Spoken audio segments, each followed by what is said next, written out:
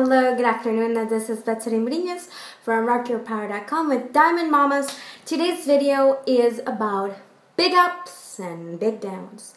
When you're in business, when you're changing your life, when you're going for the big weight loss goal, there's going to be moments where you're going to go up and you're going to feel excited and you're going to have results and it's going to be awesome.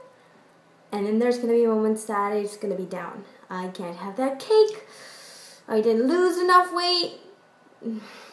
My check was smaller. Projects fell through. I'm late. They didn't like it. People are not happy. People are not cooperating. Drama. Dip. Woohoo! I won my first check.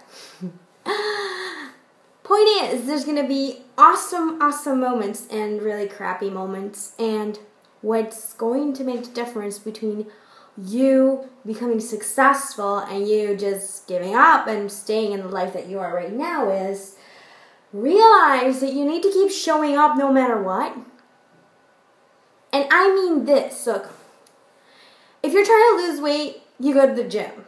You go to the walk. You read your articles. You change your diet. You go back to your salad. You go back to your shake. You take your supplements. Even if you failed, you do it again. Because that's how you keep showing up. When you're changing your life when it comes to God, you keep praying. You look up for inspirational reminders from texts in the Bible. You talk to people who will help you be uplifted. And you keep looking for ways to be fed spiritually with sermons. You just do. Because otherwise, you won't be able to lead yourself out of whatever you're in. Same with business. One of the biggest fail traps that people fall into when they get into network marketing especially is not attending events, not attending online webinars, not attending training, not interacting with everyone on their team. My team, my wing girl, my pillar, Chrissy, she touched on that on another video that she did. You know, we tend to think that other people need to reach out to us. I think even sometimes we overestimate our potential and our determination and expect other people to cater to us and serve us and massage us into success. When success is a personal journey. And so you who want the success, you need to reach out for it. And that's why we say, leaders always show up and on time. Doesn't matter that you screwed up. You go again. You get up and you show up again. And that just keeps you going up. I liked something that I saw Joseph Prince talk about on a video. And he was talking about repentance, but I think it applies in everything. Because he was using the word in Greek means changing your mind. That's what the word repentance means in that context. And I realized that sometimes we don't realize how far-reaching that teaching really is, because we don't just repent of sins against God, but we also sometimes fail ourselves, and this also falling short of our own glory. And we also have to change our minds from that.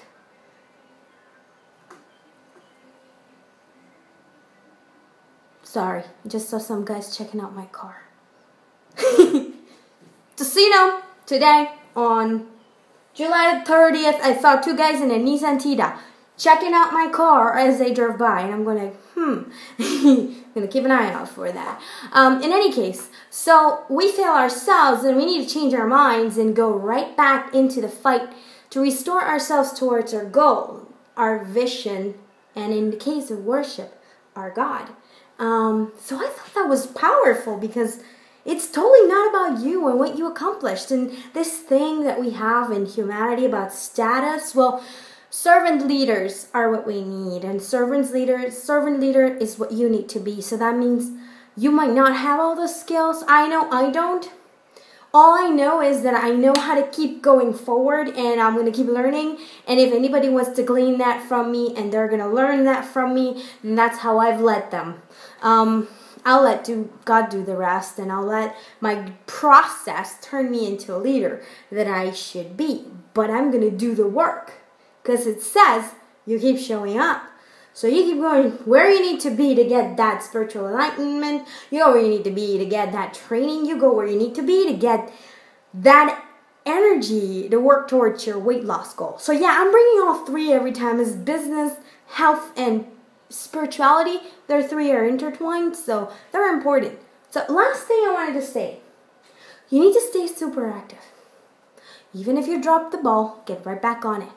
I need to go back to the gym. I was moving, vacationing. I did not go to the gym. I have to say though, I did burn fat, a whole kilo, and I did gain muscle mass because of my diet. So it's an integral approach. So you need to be doing things every day. So here's my tip to you. If you're thinking of starting a business, start by changing how you expect to be seen the moment you say, I'm a business owner. Do you want to be like, oh my God, you're so awesome? Or do you want people to go like, huh, good for you, keep going. You're going to learn a lot. I choose the second because those people, they're gonna catapult me into keeping on my journey, because being praised by others shouldn't be the goal of anything that you do. You don't do this for other people. You do it for your growth. And that was my tip for today. How to rock your power, become a diamond mama. If you want to know more about the business that I'm in, that I'm super excited to share with people, just hit me up with a comment. Send me an email to beth@rockyourpower.com. And we'll see you on the other side.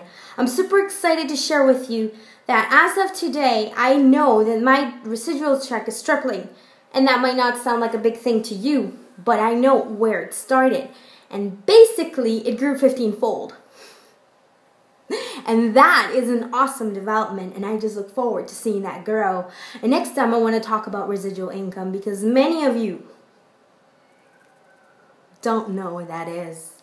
And if you find out and you learn how to create it and use it to develop your financial stability and invest it, you, my friend, are going to be financially free. Have a great day.